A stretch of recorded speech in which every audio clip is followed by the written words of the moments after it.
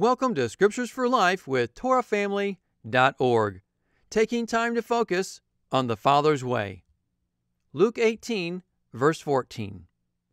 I tell you that this man, rather than the other, went home justified before God.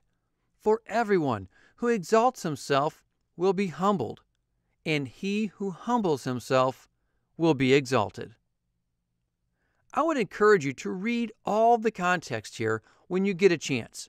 But my question to you right now is this: do you exalt yourself? I know this may sound like a silly question, but I truly believe it's a legitimate question.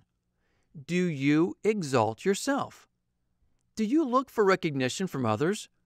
Do you do things for recognition from others? Anytime we bring the good works that we have done to the attention of others, we are exalting ourselves.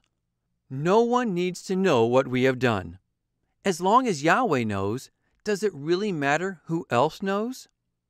How important is this? Important enough that we find Yeshua said the exact same words 4 chapters before.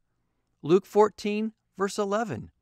For everyone who exalts himself will be humbled, and he who humbles himself will be exalted.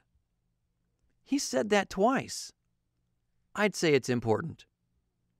Let this be a focus in your time of meditation throughout the day. Until next time, Shalom.